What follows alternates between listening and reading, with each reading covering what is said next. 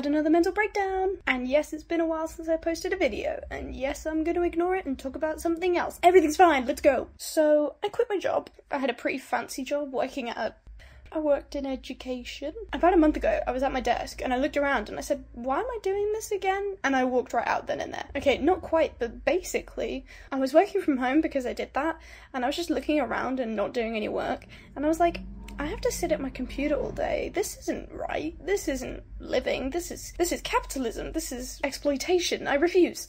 So I quit, and now I'm self-employed, sitting at my computer all day. So it went really well. Since I quit, I've been making what I can only describe as dinosaur merch, plushies, stickers, you get the gist.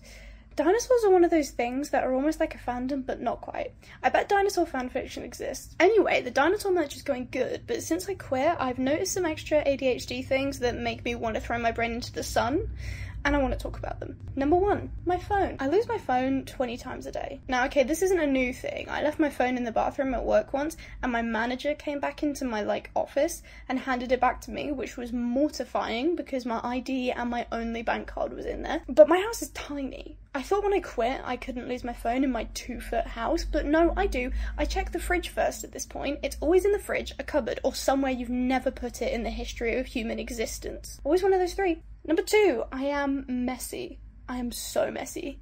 But not deliberately. In my head, I'm a neat freak, but then I look at my desk and I'm like, this person's a slob. And the person is me. It's not dirty, it's just messy, like piles of paper. I have a designated corner of my desk at this point that's always messy, because if I don't respect that border, it's like some kind of war breaks out. My pens are in my laptop's territory, and somehow my wallet has invaded the southeast corner, and I come back to carnage. So yeah, messy. Number three, my brain would rather stare into nothingness than do anything remotely productive. Now, I remember this one vaguely from school. I studied for all my exams in the shower because I had to be doing two things at once. I was watching chemistry equation breakdown videos in the shower and memorising them. It was bad.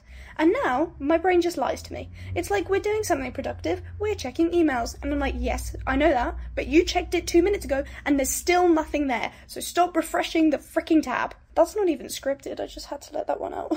Inwardly, that's what's happening. But from the outside, I just look like this. So no one understands my struggle. There's definitely more than that, but I'm still working out this animation thing, so we might have to leave it there for now. Thanks for watching, or listening. I'm just recording right now, so it kind of feels like I'm running a podcast or something. Hit that subscribe button if you want to see me get better at these, and remember, never leave your phone in a bathroom at work for your manager to find. But if you do, make sure you leave your ID in it so they know exactly who to name and shame in front of everybody else. Okay, bye.